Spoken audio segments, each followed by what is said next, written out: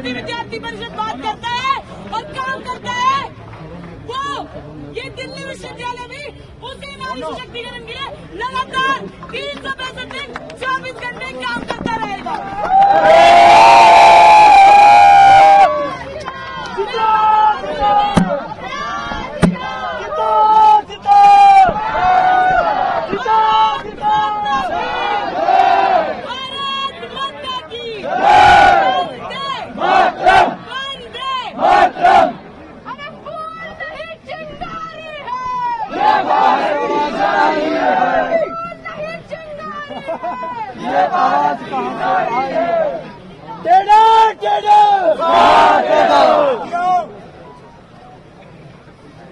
दिल्ली विश्वविद्यालय छात्र संघ के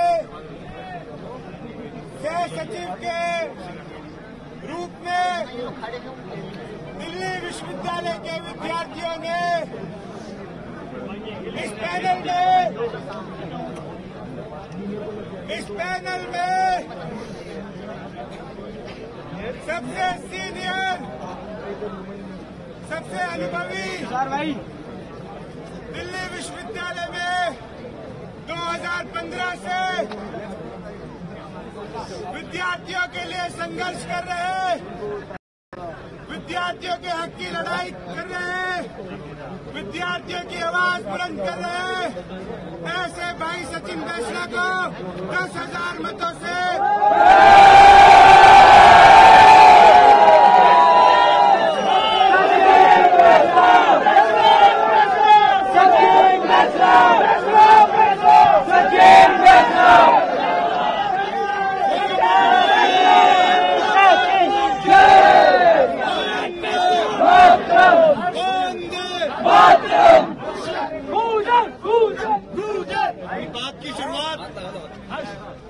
मैं एक बड़ी अपनी पसंदीदा पंक्ति से करना चाहूंगा कि अभी तो इस परिंदे की उड़ान बाकी है, अभी तो इसका इम्तिहान बाकी है, अभी तो इस परिंदे की उड़ान बाकी है, अभी तो इसका इम्तिहान बाकी है, अभी तो लांगा है समुद्र को बस, अभी तो पूरा आसमान बाकी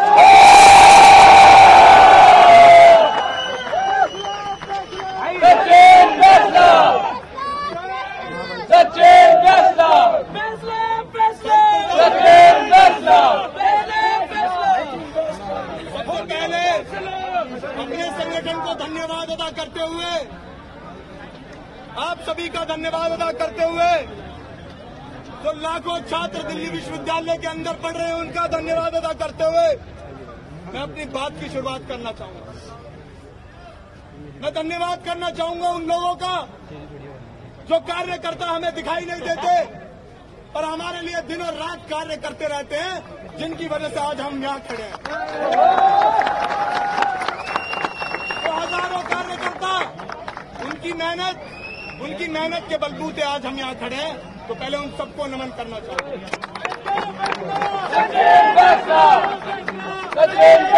नमन करना चाहूंगा उन्हें भी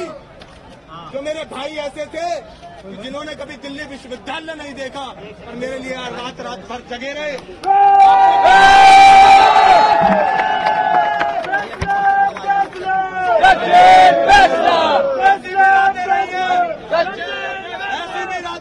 कि मैं अपने घर जाके सो गया और वो मेरे लिए आज दिन रात पोस्टरों की लड़ाई लड़ रहे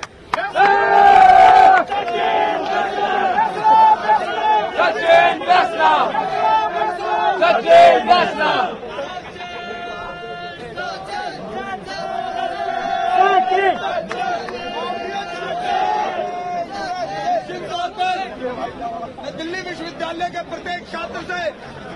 यहाँ मौजूद आप जितने भी लोग हैं, आप सभी से ये वादा कर जा रहा हूँ कि अगर रात के 1:30 बजे या 2 बजे भी आपको कभी मेरी आवश्यकता पड़ी तो आपके लिए खड़ा मिलूंगा। एक फैसला, एक फैसला।